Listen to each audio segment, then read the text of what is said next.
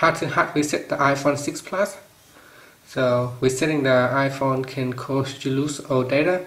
So make sure you back up all your data either to the cloud or through iTunes. If you're ready, press on the home key to go back to the home screen, and then go into settings.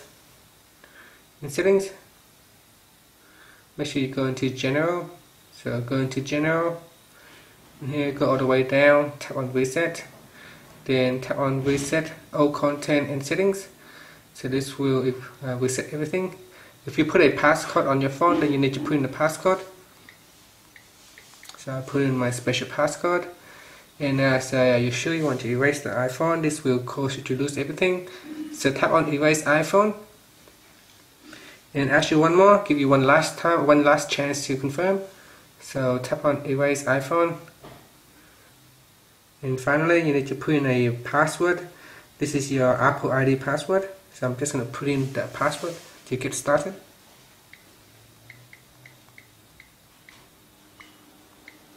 So once you put in the password, just tap on erase.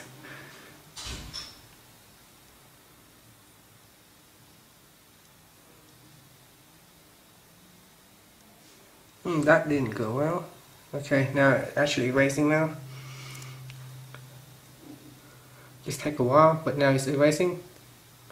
So basically, once you tap on the erase button, you have no chance of coming back. So you will lose all your data.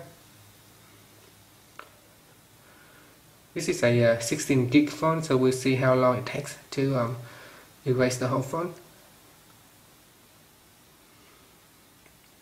So when you are selling the iPhone to someone else, it is a good idea that you format the phone so that all your data is wiped out. So the next person get your phone, they don't actually get access to your pictures and other data.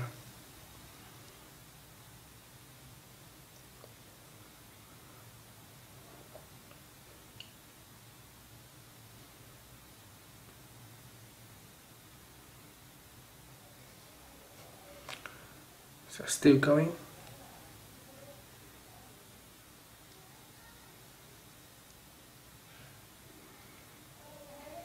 So just wait for it to erase. Probably going through with erasing settings. So if you don't really want to lose your data, you can always just reset the settings, and it will basically reset all the settings back to default, but your data will still stay on the phone.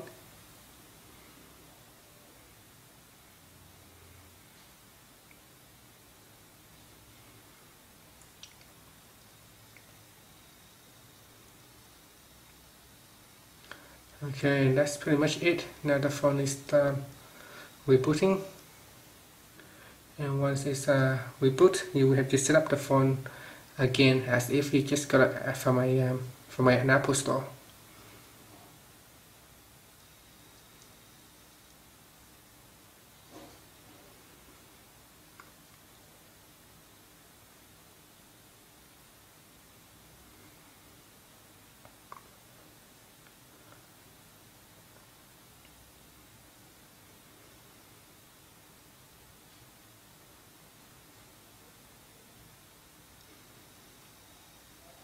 So here you can see how long it takes to reset the phone, and you should know how long you can expect how long it takes.